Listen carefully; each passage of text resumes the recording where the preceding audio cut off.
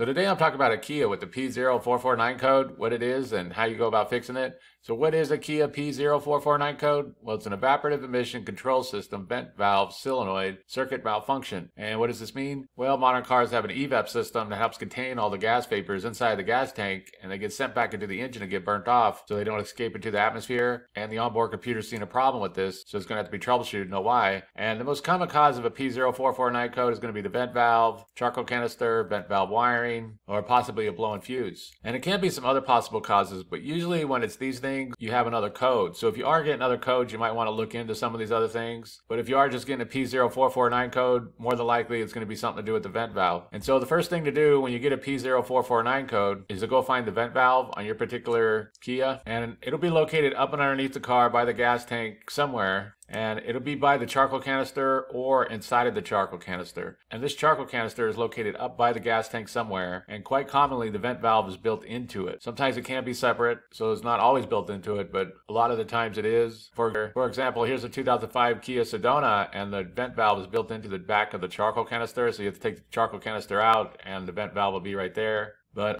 the other Kias, it can't be located separately. So again, you're going to have to get a diagram for your particular Kia or just go and look at it, see how it was built. But the first thing to do is to locate this vent valve. And once you locate it, the next thing to do is to check out all these connections, be sure they're connected good.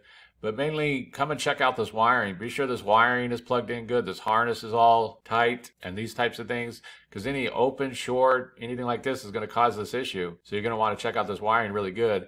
And be aware this will be on a fuse, and if that fuse blows, it could cause problems, so you want to check for any blown fuses. Quite often it's inside the engine compartment, but it can be located differently, so you have to Google that or look that up. But be sure there's no blown fuses, and be sure to check out this wiring really good. And so if that all looks good, if the wiring all looks good, it's connected good, there's no open shorts or anything like this, no blown fuses, then very likely this whole vent valve solenoid is just gone bad. And you can't go about testing it if you wanted to. There's some different ways you could do that. If you have a good OBD2 scan tool, there's usually an option inside of there that'll enable it, and then you can listen to it and you can hear the valve click. And if the valve clicks, that usually means it's working. But there's some other ways too. There's some YouTube videos on that if you wanted to look into that. Most people would just go and replace it. Since it's a low-cost part, I'll jump over on Amazon to give you an idea how much it's costing right now. It's ranging around $55, $68, and there's one for $27. So they're not super high-cost parts or anything. But at this point, if you tested all the wiring and that's all good, and there's no blown fuses or nothing like that, then very likely there is a problem with the vent valve. So either test or just go ahead and replace it. And so that's basically it. I just want to give a real quick brief overview of how you go about fixing a Kia with the P0449 code. If you have anything to add, please comment down below. If you have any questions, ask me and I'll try to answer them. If this video helps you, please click like, please click subscribe, and have a good day.